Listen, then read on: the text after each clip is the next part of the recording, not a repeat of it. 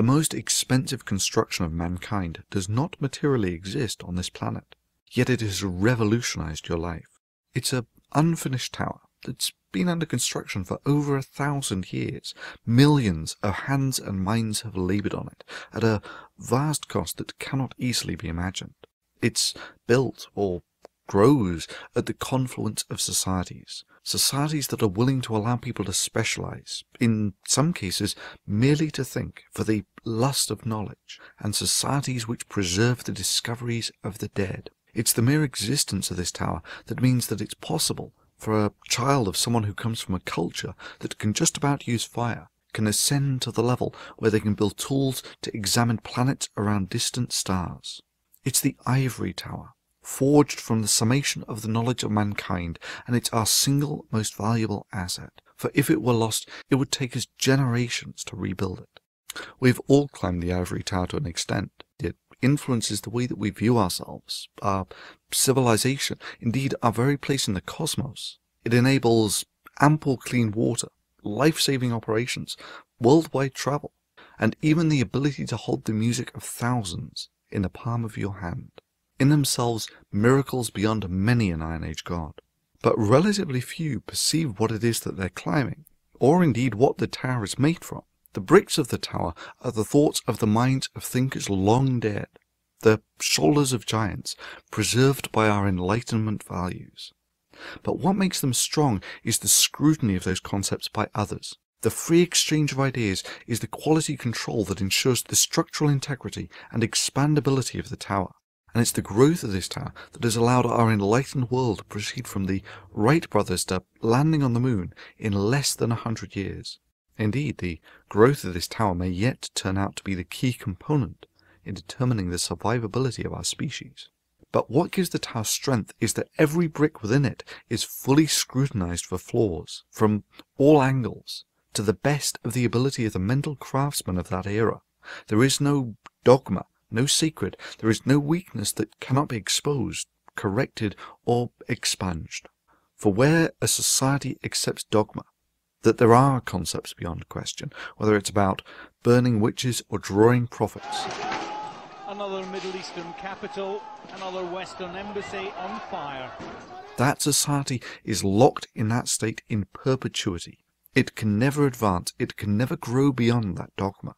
For these boys, this is the only world they know. For many of them, it may be the only world they will ever know.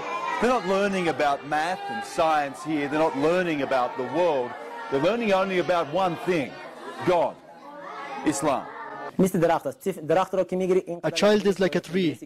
It will give fruit. When children come to see me, I train them the right way. This is the core reason why I regard the import of dogma with utter contempt. It is the very icon of Dark Age stasis. Hell, we have over 2,000 years of the histories of societies, and if there's one thing that it's taught us, it's that societies that don't defend and preserve their acquired knowledge, societies that are content with the stasis of dogma, languish in the doldrums of the Dark Ages. For it is only the ivory tower that separates societies like this from this. For these reasons, I fiercely resist the import of dogma, for dogma is corrosive to the very matrix of the ivory tower, and the bane of those who do not want their society to regress. Previously, threats of force have applied a significant social pressure to a relatively small number, and the resulting intimidation has resulted in the de facto import of dogma. I'd like to ask him, and anyone else who agrees with him is watching, is that the relationship they want to have with the free press? Because if we have to use this stupid word offensive, those of us who believe in the Enlightenment and the Constitution and the First Amendment are very much offended by this mad, babyish conduct. But we don't go out and kidnap the nearest Muslim we can find and take him hostage till someone apologizes. Okay. We don't violate diplomatic immunity. We don't, which is one of the most precious things in the international community, much more precious than the right of Muslims not to have their feelings hurt. The whole thing is a scandal, and we're all running scared from it. This trend needs to be reversed. Now, we have the advantage in that we have the summed knowledge of mankind, while in this case, those who wish to import this dogma merely have this dogmatic concept that the Quran is the best and most authoritative book written ever on any subject. We now have the internet, and we are legion.